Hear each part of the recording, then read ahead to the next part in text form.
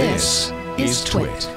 So back when you were writing about gallium arsenide technology, I said arsenic when I first met it. And that's not arsenic, although it's related, right? That's the other component. It's gallium and arsenic. And arsenic, it is, okay. Yeah. What were you trying to, what was the purpose of that? And what was it to replace?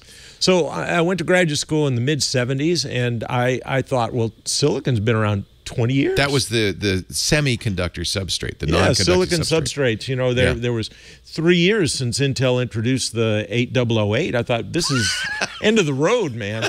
Got to come up with something new.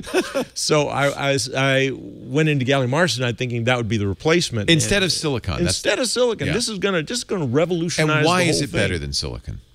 So gallium arsenide is a whole lot faster than silicon. You know, silicon is a wonderful material for a million reasons. Well, wait a minute, faster? I thought this was a non-conductor.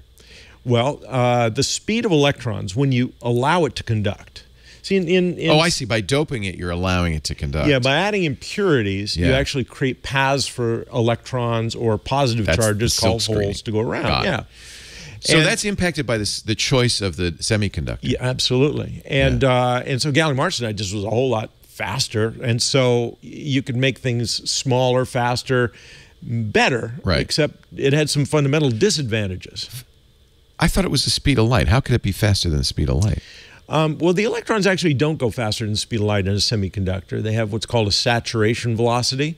So they're a little slower. They're a little slow because they're banging around off of pieces of crystal and things like that.